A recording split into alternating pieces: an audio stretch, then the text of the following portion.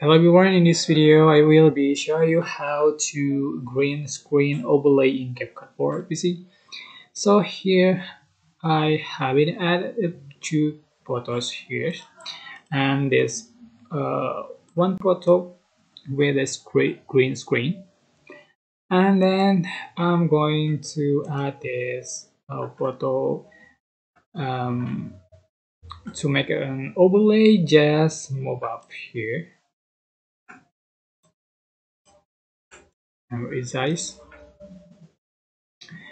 and then also sorry, I think I'm going to make this a green screen as an overlay. Just move up like this, and then I'm going to remove this green screen. Just click chroma key and then click color picker and choose the green screen color, just for strength, and then shadow. Okay, and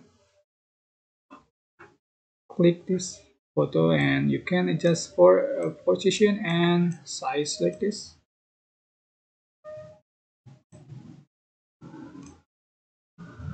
Okay, that's simple. That's how to green screen overlay in CapCut for PC. Don't forget to click like, comment, share, and also subscribe, and you can click this button for appreciation and extra. Thanks. Bye bye.